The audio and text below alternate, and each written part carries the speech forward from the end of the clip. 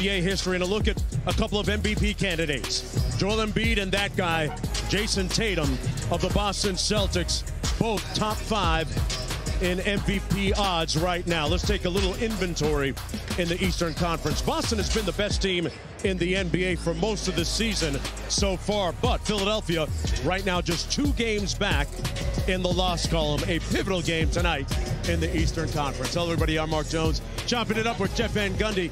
Cassidy Hubbard joining us in just a bit.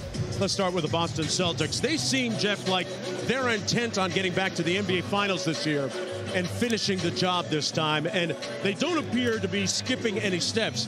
All you have to do is look at the leadership and the play of Jason Tatum and Jaylen Brown. Well, they're continuing to get better and better even this deep into their career. You look up at their career highs from this year, and what this points to is a driven twosome that is hell-bent on improvement. And it's being shown throughout the season. Tatum in particular, he can hurt you in so many ways. Pick and roll scoring. Then he can overpower smaller players in the low post when they get a favorable switch. But it's at the defensive end, to me, what separates him from so many of the volume scores.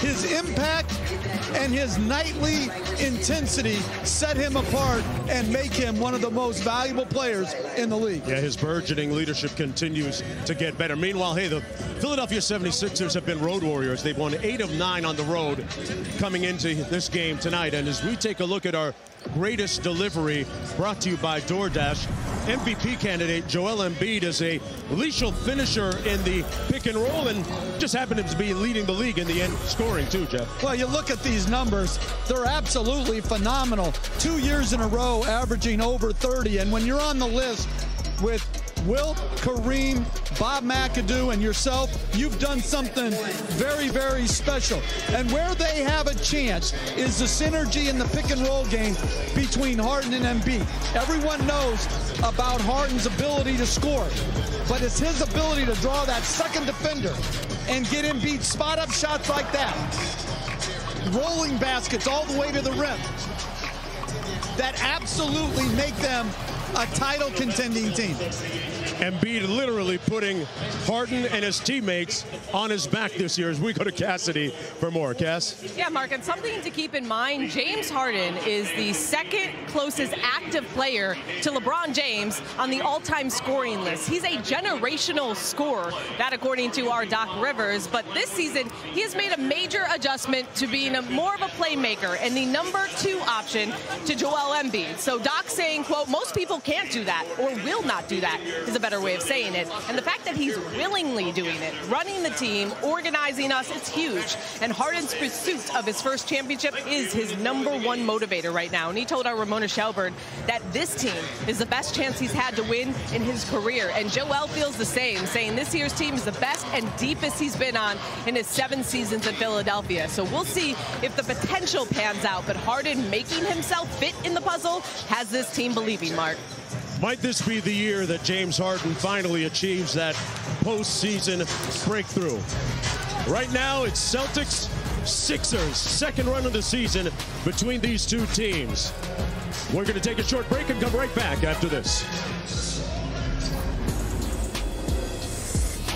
NBA Courtside on ESPN is presented by DoorDash, the official partner of the NBA. Score one for the neighborhood. Boston Celtics and the Philadelphia 76ers. Something special is going to happen. This is Boston, Philly. I mean, you know, it doesn't matter what has happened before. This is like 0-0 when we play. You've never been in a rivalry like this one. No. I had to worry about the Celtics. These guys wanted to win every game. It was like 2 titans of the game meeting. He put a Havlicek steals it over the Sancho. Havlicek stole the ball. It's all over. They were the 2 best teams in the league. Those are the fun games. Those are the games I enjoy playing. You have to bring the ambulance. There's going to be bodies screwed all over. A fight is broken out on the court. They always kick our ass. It's the best rivalry, I think, in professional sports. It's a healthy scene for a league to have a rivalry like that. Don't push me, cause I'm close to the edge. The tradition in which this great rivalry has been played will live on as long as there are teams in Boston and in Philadelphia. I'm trying not to lose my head. 76ers against the Celtics. Welcome, everyone, to NBA Wednesday presented by State Farm. Through the years, that rivalry is tantamount to basketball utopia for hoop heads.